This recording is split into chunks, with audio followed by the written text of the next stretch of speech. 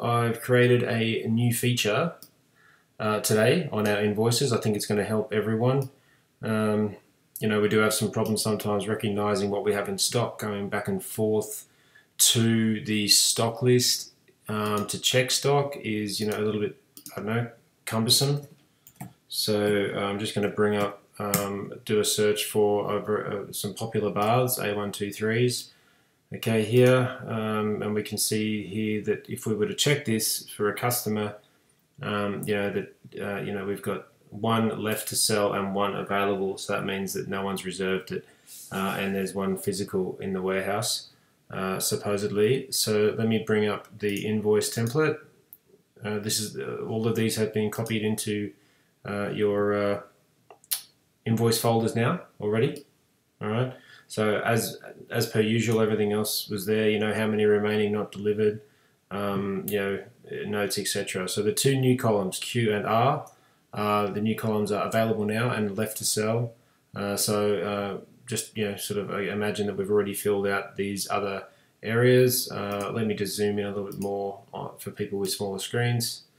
Okay, so A123B, if you're selling it to a customer on the spot or also doing a quote, this will also work on the quote templates. I've updated those as well.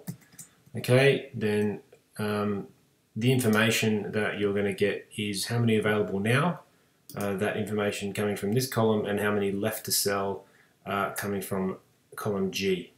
Okay, so you can confidently sell this, assuming that the stock list is up to date, which on a daily basis it normally will be. So you can safely sell that. Let's use another example. Let's use a mixer, which we sell a lot, 2S series. Okay, now you'll see here that available now is minus 157. So you'd think there's no way that I can sell that, but that's not the case, because this is normally, quantities like that would mean that this is reserved for projects, most likely, or a project, but you'll see that left to sell is 143. Now, why is that? That's because, if I search it in the stock list, that's because we have 300 of them on order, and of course, if you go to overseas shipments, then you can also find that there's 100 coming in mid-June, and then there's and then there's going to be a further. There's another 200 at the end of August. Okay, so if you're selling products, like mixers like this, then using the left to sell column is the safest way in terms of items that we regularly carry on hand. Okay, so if ever in doubt, naturally you can check with the warehouse for the physical stock. But most importantly, when we're selling baths and basins, STO4A, we've got 5 left, 5 to sell. STO4B, when you're selling it, we've got 2 to sell right now. STO4E, we've got minus 1 available now, right now, but we have 1 left to sell. So this is critical. This is a great example. So right now, physical, somebody wants to buy, pick one up, you have it delivered. No, we don't have it, but we do have 1 left to sell right now.